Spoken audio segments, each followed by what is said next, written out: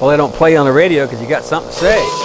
It's time for some music. Songs of protest and social justice. Now tonight's guest is rather unique. There won't be a lot of talking because he's a fantastic composer, musician. A wonderful story singer and a committed activist. Become a strong voice through song for various grassroots movements for social justice around the world. Some are singing, some posting banners, while others are laying low for now. This is David Rovics.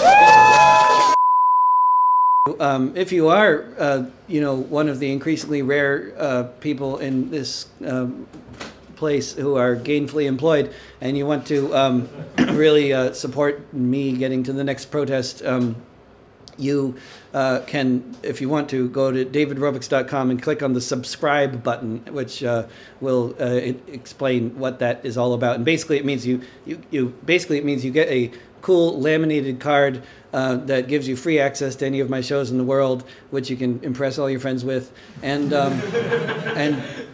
if your friends are really cool anyway, and you get CDs mailed to you whenever I come out with a new CD, and you get to support my career, such as it is, by basically signing up to send me $50 a year. So if you can do that, then feel free to do that, and if you can't, then don't. And there's an email list too. If you sign the email list, then that is probably the most reliable way to hear about the next time I'm coming to Ireland. And also, when I write a new song, it'll be, I usually just post them on, I usually record them with a phone and post it on YouTube. So, you know, and so that's like what happens if you sign my email list. You get songs in the mail, in the inbox. And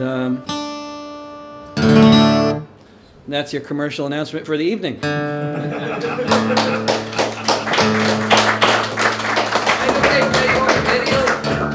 I get to keep my U.S. passport by making a commercial announcement. It's